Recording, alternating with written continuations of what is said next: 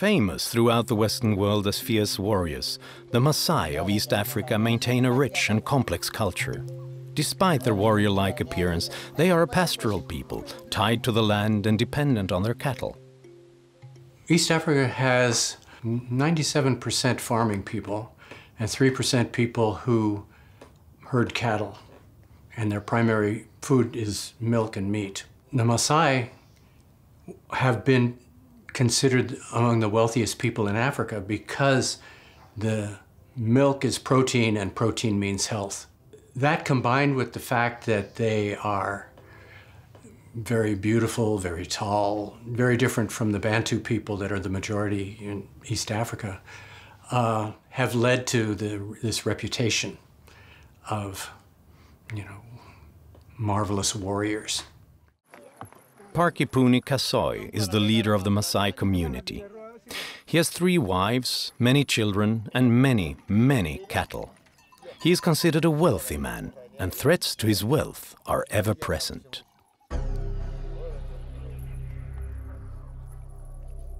Parkipuni describes a recent incident when a jaguar jumped into the corral full of cattle.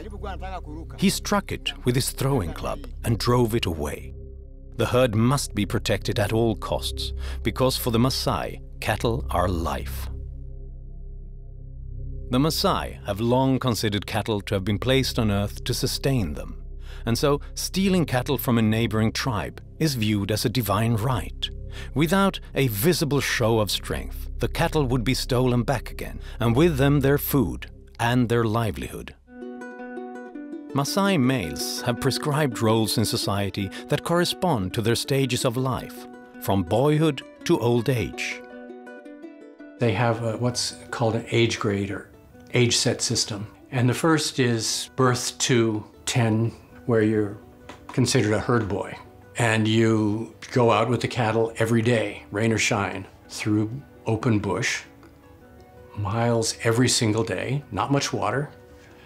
And it is certainly disciplining, and it creates these very long-muscled people who are like long-distance runners, they all look like.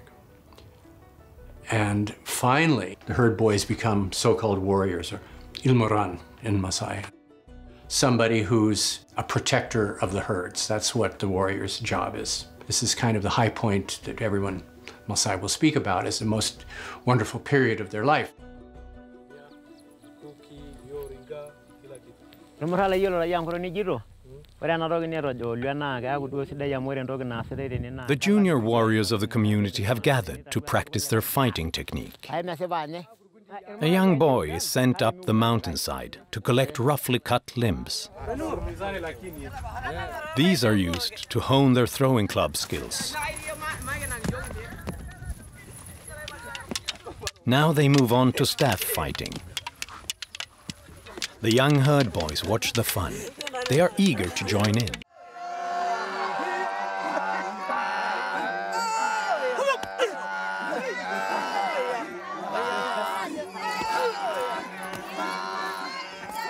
One must wonder, would the Maasai ever have developed their rich and diverse culture, their religious rites and art forms, had their reputation as fierce warriors not existed?